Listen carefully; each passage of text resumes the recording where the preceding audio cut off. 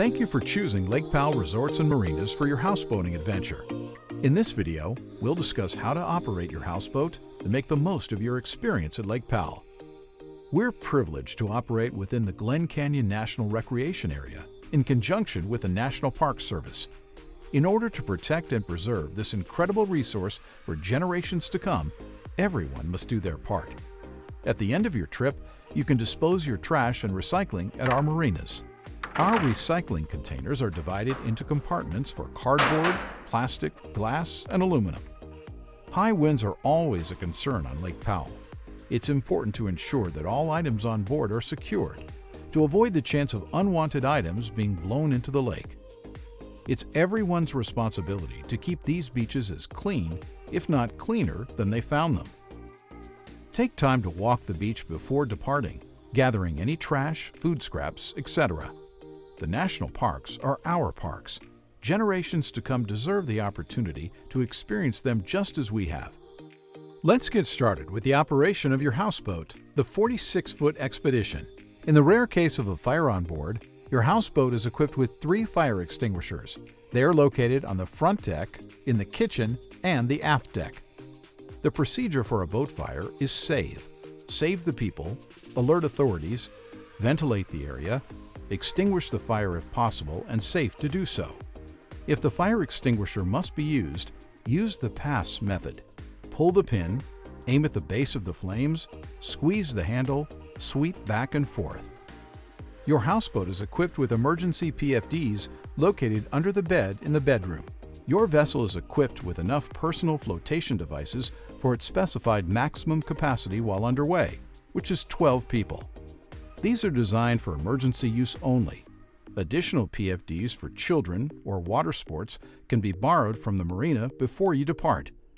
Those who are under the age of 13 must wear a PFD at all times when outside of the cabin and when the vessel is underway. The throw ring is located on the aft deck. This emergency flotation device is to be used in the event a person falls into the water. There is also a throwable cushion located with the PFDs that can be used as an emergency flotation device. Carbon monoxide poisoning can be deadly. Symptoms include nausea, dizziness, and excessive fatigue. To avoid carbon monoxide entering the cabin, keep doors and windows closed when the engines and generator are running. Should the CO detectors give an alarm, turn off engines and generator, open doors and windows, move all people to an outdoor area such as the beach or the top deck until carbon monoxide has dissipated. Since cell phone service is limited on Lake Powell, your houseboat has been equipped with a marine band radio. The power button is located on the top left of the radio. The knob is turned clockwise to increase the volume and the opposite to decrease. The up and down arrows are how you select which channel to communicate on. Channel 1 connects you with the boat rentals marina you departed from. This channel should be used for troubleshooting, operational questions, and non-emergency assistance. Channel 2, Marine 16, is the channel for National Park Service. This is an emergency-only channel and should only be used in emergency situations. Be sure to speak clearly and slowly so the operator on the other end can understand your situation.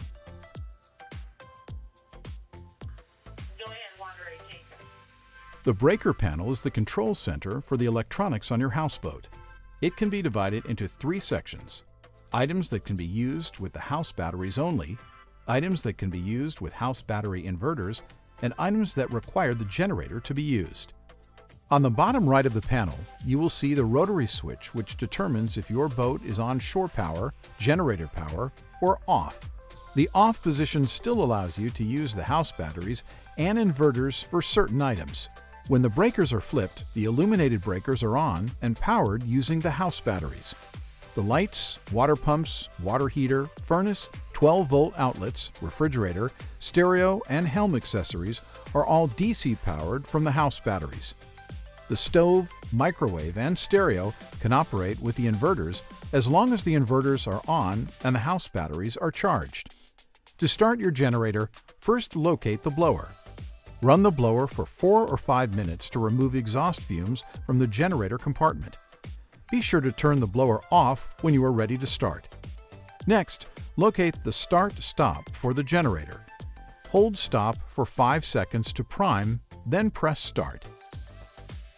Now that the generator is running, ensure that AC breakers are off. Loading the generator can cause the generator to die. Once all AC breakers are off, switch the rotary switch from off to generator. Flip the desired breakers to on to use them. The HVAC system, kitchen, and cabin outlets require the generator to be running to operate. To shut down the generator, first make sure AC compressor and air conditioner are off. Then switch the rotary switch from generator to off. Hold the stop button until the generator shuts down completely. The inverter remote shows you how much power your house batteries are storing and allows the inverted items on the breaker panel to operate. With the generator on, the remote should read charging. With the generator off, the remote should read inverting. If the reading drops below 11 volts, you will need to run your generator to recharge the batteries. Generally, you should expect to run your generator for 6 to 8 hours each day depending on usage. The kitchen and bathrooms on your houseboat have 2 faucets. The larger faucet is lake water. The smaller faucet is fresh water. Only use this faucet for drinking. The appliances in your kitchen can be ran without the generator as long as your batteries are charged. If departing from Waweep, your refrigerator is electric and will take 2 hours to cool completely. If departing from Bullfrog, your refrigerator runs off propane and will take 5 to 7 hours to cool completely. Do not load a warm refrigerator for risk of food spoilage. Underneath your sink, you will find a few important items. Mice occasionally find their way on board. If you notice signs of mice, use the traps to catch them. You will also find a hose or fitting for your wastewater pump out. There are several remote pump out locations on the lake, and you will need this fitting to self-pump. Your pump out valves are located on the port side of your vessel. You have also been supplied with a bottle of Cronin. This eco-friendly chemical assists in breaking down waste material in the holding tanks. Put 2 ounces of this solution down 1 toilet and 1 sink each day. Air conditioning system should not be set below 70 degrees as this could freeze the system and render it inoperable. To use the furnace, make sure your propane is on and the furnace breaker is on. Your television, DVD player, and speaker system are all inverted and can run on battery power. You have separate remotes for each system. The speaker system has the ability to play via radio transmission or aux cord. Your vessel is equipped with 1 bathroom. Inside is a marine head, which is similar to a common household toilet. It is important to note that only human waste and the provided toilet paper are to be flushed down the marine head. Failure to lift the lever up and close the valve can result in an overflow of the holding tank. The aft deck is home to several important features, one being the swim ladder. Make sure that motors are off and have been off for at least 10 minutes before swimming near the vessel to avoid the risk of carbon monoxide poisoning. At the rear of the vessel, you will find the location of your motor's outdrives. If you are renting out of Bullfrog, your vessel only has 1 motor. To trim the motors, use the up-down switch on the side of the motor. The propellers of the vessel are very dangerous and can cause serious injury. Always ensure motors are off before swimming or inspecting the motors. On the aft deck, you will find the fuel caps for refueling. The circular cover on the port side houses the motor's fuel tank cap. The lid below the fire extinguisher houses your generator fuel tank cap. The large hatch on the starboard side of the vessel houses the generator. The generator has an auxiliary start identical to the start inside the houseboat. Your vessel also has a lake water shower on the back deck. Never attempt to jump from the top deck of your houseboat. This unsafe behavior can result in serious injury. When using the slide, make sure the slide is very wet before using. You can turn the lake water pump on and open the valve on the slide pump or pour a bucket of water down the slide before each use. The helm is the driving center for your vessel. Your vessel has several gauges, 2 keys and 2 throttles. The left gauges, key, and the left throttle are referring to the left or port motor. The reverse is true for the right or starboard motor. For reversing, a backup camera has been installed for your convenience. Before starting, walk to the back deck to ensure your motors are trimmed down in the driving position and ensure no one is in the water. Once in neutral, you can turn the port and starboard keys. This vessel will beep at you as it is asking you to take command. To take command at the helm, press the command button twice. When the white lights run solid, you are ready to turn the key again to start the motors. Now that your motors are running, check your gauges to see that they are operating. To move both motors into forward, slide each throttle forward.